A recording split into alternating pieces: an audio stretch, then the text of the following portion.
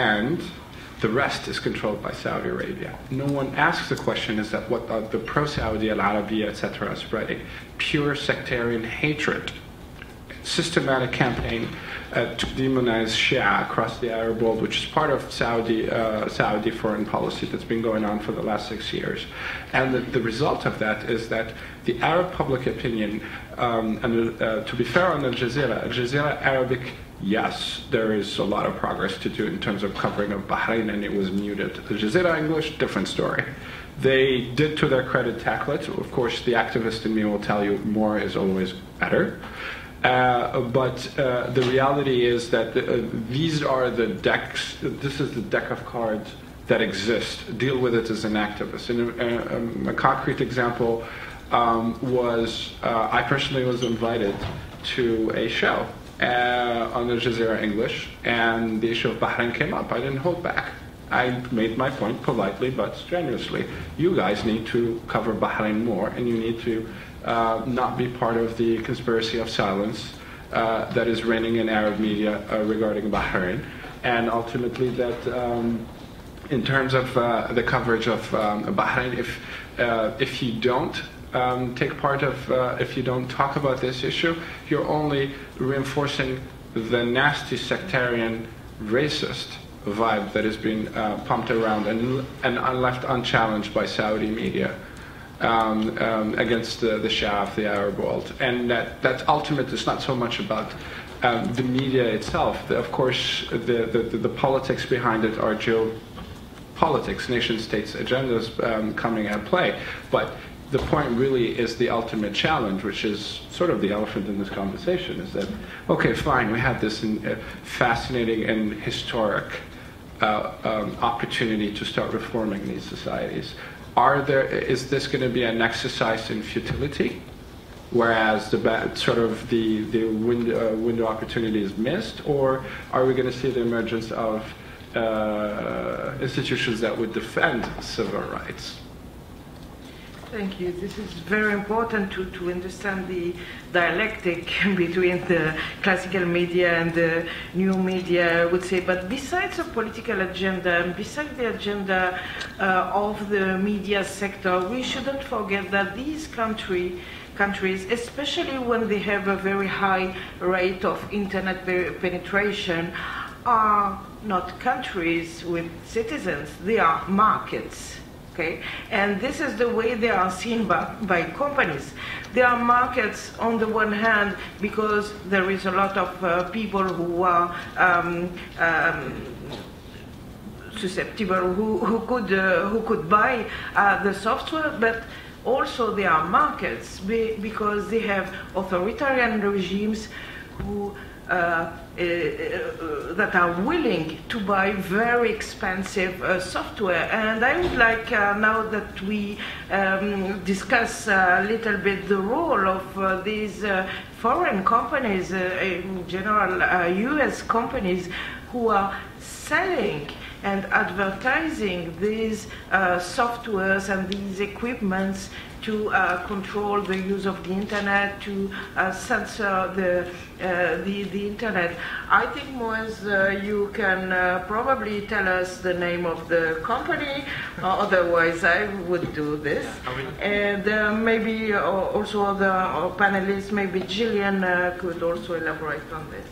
Yeah, I can specify something at the beginning that in order to achieve censorship policy in Tunisia during the regime, there is a lot of money that's spent by IGI in order to build performant and efficient machine, a technical machine to censor and to filter and also to hack. They don't mention hacking because hacking is also very well used to enter to Facebook accounts and to change contents. So there are a lot of equipments that are available today in IGI and are of course disabled. And those equipments, we have filtering equipment, for example, for categorizing all the URLs. And I can mention here the company McAfee, or smart filter that is categorizing the URLs, pornographic and violence and so on. And those equipments and other equipments that we have a contract for many confidential, how to say, articles on those contracts. And until now, we as another CEO today, I want to mention that we have, in respect to those contracts, we cannot mention the name of those companies. They work for us, and those contracts are still available, still in force. And we think that the future of those equipments will depend on legal frameworks and the will of the government, the future government, to have a neutral and transparent internet exchange point, which is ITI. So I think that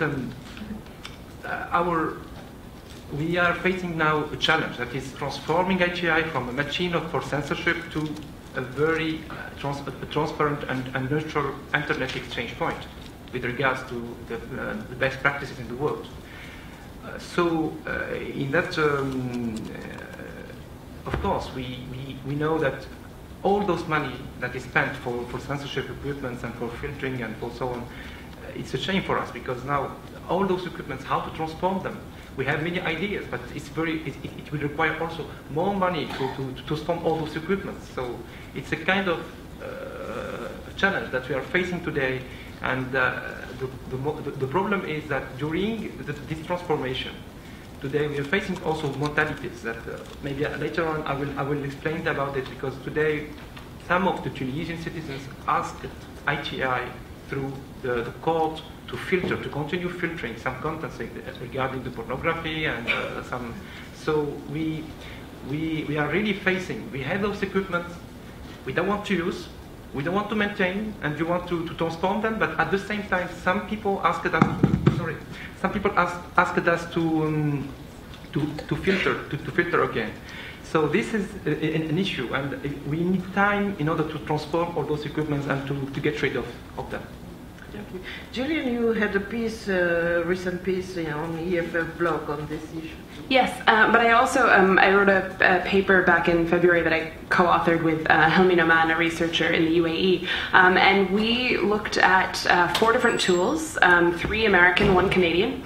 So, and how those tools are exported and used by repressive regimes to filter the internet. And specifically, we were looking more toward political content, because yes, governments do filter pornography, and yes, I personally disagree with it at the government.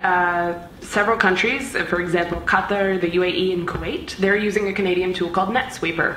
And the funny thing about NetSweeper is that it blocks, these countries block the pornography category amongst other categories. And included in the pornography category is everybody's favorite blogging tool, Tumblr. So Tumblr is porn.